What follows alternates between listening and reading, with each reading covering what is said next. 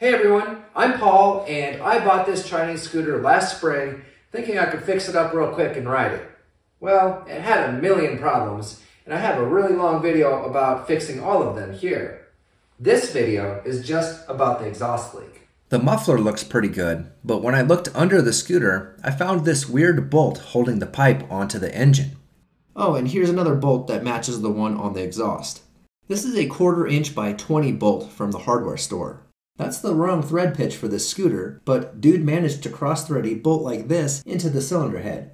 That's very bad news. As you can hear, I have a very bad exhaust leak and something is rattling in the transmission. This one bolt isn't doing a good job holding the pipe. I removed the entire fuel system so I can lay the scooter on its side without spilling gas. I want to take a closer look at the exhaust. I have one cross-threaded bolt holding the pipe onto the engine. Let's remove it with a flat screwdriver bit. That muffler cement didn't really seal the exhaust leak either. So weird. I thought for sure that would work. It looks like I have a Chinese scooter bolt and a Toyota seat bolt holding my muffler on. Now it's ready to come out. The lower exhaust stud is broken off in the head. I'll have to cut it flat with the Dremel tool, then drill it out. The upper one has been cross-threaded with the wrong bolt, so these threads are also destroyed. I'll have to drill both of them out and cut larger diameter threads. The frame is in the way, and I don't have enough room to work, so the engine has to come out. I have to disconnect everything from the engine, starting with the electrical connectors. Use PB Blaster if you have rust, and completely unscrew the rear brake adjuster nut. Use a drill to save some time. The cable pulls straight out of the bracket in the back, and remember to remove the small bracket on top of the CVT belt cover. Next, remove the bolt that goes through the top of the rear shock and pull it down. The final thing holding the engine is a long through bolt that sits behind the carburetor. Hold the nut on the right side of the scooter with a wrench and use a 12mm socket to loosen the bolt. Hold the weight of the engine with your foot to take pressure off the bolt. It's not very heavy. The plastic fan shroud around the engine is very important. It directs air from the fan on the side through the cooling fins around the cylinder head. It doesn't look like much, but you must reinstall it so your engine doesn't overheat. I'm removing it so I can work on the threads here. First, I'll try to unscrew the broken stud. If you're lucky, a good set of vice grips can grip the bolt well enough to remove it. Not today. I'll have to drill this bolt out. Start by cutting it flat with the Dremel tool. You should use a center punch before you start drilling. I skipped this step and my drill bit walked a little bit, making the hole not centered. If the drill bit gets to the edge of the bolt, it will get even more off-center because the aluminum head is softer than the steel bolt, and the drill bit will go toward the soft material. My plan is to cut larger size threads into the engine and install larger diameter studs than stock. I'm drilling both holes out to 1/4 inch. Clean up the extra metal and lube the holes. I used Tri-Flow, but any oil will work. Make sure the tap is lined up perfectly straight and start threading it in. A tap is similar to a bolt, but it has 4 channels cut out of it lengthwise to allow room for the metal shavings. Go slow and back the tap out of the hole several times to clear out all the metal. If the tap gets hard to turn, there's probably too much metal stuck in it and you have to clean it before you continue. I cut new threads in both holes, then cleaned the sealing surface with a wire brush. Use compressed air to get any metal shavings out of the new threaded holes. I used an 8mm by 1.25 tap. You can buy the tap with the right size drill bit. They recommend using a 17/64 inch drill bit. That's a weird size and it's very close to the 1/4 inch drill bit I already have. It's close enough, so I bought only the tap. Partsforscooters.com sells replacement exhaust stud kits for Chinese scooters. The stock size is a 6mm diameter stud.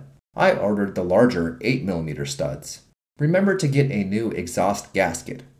If you look closely, that lower hole is off by a couple millimeters. Oh well, you do what you can. It will work just fine. The other hole is perfect. Use Loctite on the threads and screw the short end of the studs into the engine. I'm using the double nut technique to tighten these studs. You can't just grab them by the threads with vice grips. Tighten the nuts against each other, then tighten the outer one with the cap until the stud stops turning. Once the correct torque is reached, turn the nut closer to the engine clockwise to break the two nuts loose from each other. Don't go crazy tight with these. Keep in mind the engine is aluminum and you really don't want to strip out the new threads. The gasket goes on next, but it doesn't quite fit. I'll have to trim it a little bit so it doesn't hit the cooling fins on the cylinder. Finally, clean up the exhaust pipe sealing surface before installation. Time to install the exhaust pipe. When I was repairing the threads in the cylinder head, one of the bolts wasn't completely centered, so I had to ovalize the holes in the exhaust pipe using a stepper bit to make it fit the engine. Install the pipe over the threads and hold the muffler above the mounting bracket by the rear wheel. Get the nuts threaded most of the way on, just finger tight for now. This muffler is held on by two metal clamps with rubber directly touching the exhaust. Weird, right? Well, that light silver part of the muffler is actually an outer casing made of aluminum, so it doesn't get as hot as the pipe. Exhaust nuts like to unscrew themselves over time, so Loctite is a good idea here. I installed larger 8mm studs so I can tighten them more than if I had the stock 6mm studs. The exhaust mounting bolts are 10mm diameter, so they can go nice and tight. The studs, gasket, and tap are pretty cheap, but this repair takes a lot of labor. You have to remove the engine from the scooter to do it, and you have to be very careful to cut the new threads straight. I'm setting the scooter on a block of wood for the next step. This is the main mounting bolt for the engine. Add some grease to the bolt to prevent rust, but don't get it on the threads. Now roll the engine under the scooter and line up the mounting brackets with the bracket on the frame. Hold the engine up with your foot as you slide the bolt through. Add Loctite to the threads. You can't get a socket on the nut, so you'll have to hold it with an open-end wrench. Use a 12mm socket to tighten the bolt on the transmission side. Torque the engine mounting bolt to 36 foot-pounds. The second thing holding the engine is the shock. Add some Loctite to the bolt, then tighten it to 22 foot-pounds. Slide the rear brake cable into the bracket, install the spring, cylinder, and nut. Tighten the brake until the lever feels good. It should get tight about an inch from the handlebar, and if you pull really hard, it should still not touch the handlebar. The wheel should spin freely and should stop when you use the brake. Don't forget to install this bracket that holds the cable. I put everything back together. Now let's see if it runs.